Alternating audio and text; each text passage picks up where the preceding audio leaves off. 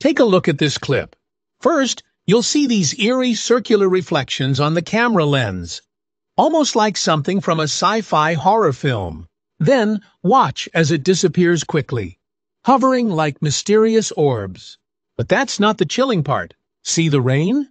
Look closely. In the flashes of light, you'll catch a glimpse of something else. A flicker, a shadow, a presence. Prepare to witness something that will leave you speechless in the second clip, which we had to freeze frame to see the images.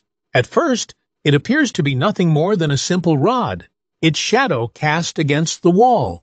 But observe closely.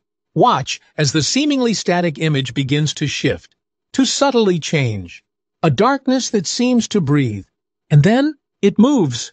That shadow, that rod, animates before your very eyes. Just a form, coming to life in the frame. We see 5 different images of the flying object. None of these images resemble anything. They are just reflections of the flying object. Now we look at the first clip again and extrapolate this image, which reveals a flying object. Plugging it into Google Lens, it came up, which almost resembles a lure moth.